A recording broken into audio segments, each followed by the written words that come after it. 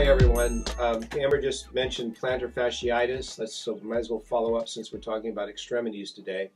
Plantar fasciitis is a very common problem in your clinic, and you first of all have them point to exactly where the pain is. It'll either be along the ball of the foot, or it'll be at the kidney 2 area in the arch, or it'll be along the heel, or all of them. So all you have to do is choose the opposite hand first, and if the pain is on the heel, then needle into basically the heel of your hand, which is Chengzi, Chengxian. What's the other one? Those are Master Doane points. But anyway, here, here, here. That should take away the heel pain.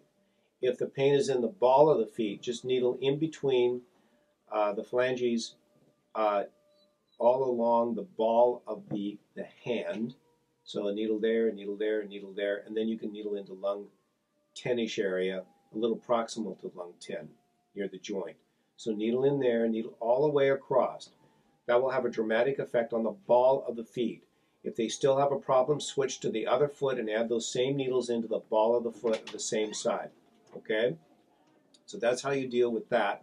If the problem is in the arch area, which is kidney 2, that's simply needle into heart 8, and you can put a needle distal to heart 8 and proximal to heart 8 on both hands. And you'll find it will have a dramatic impact on this whole plantar fasciitis problem. Okay, folks, so we'll see you next week. Hopefully this helped you. Bye-bye now. Good luck.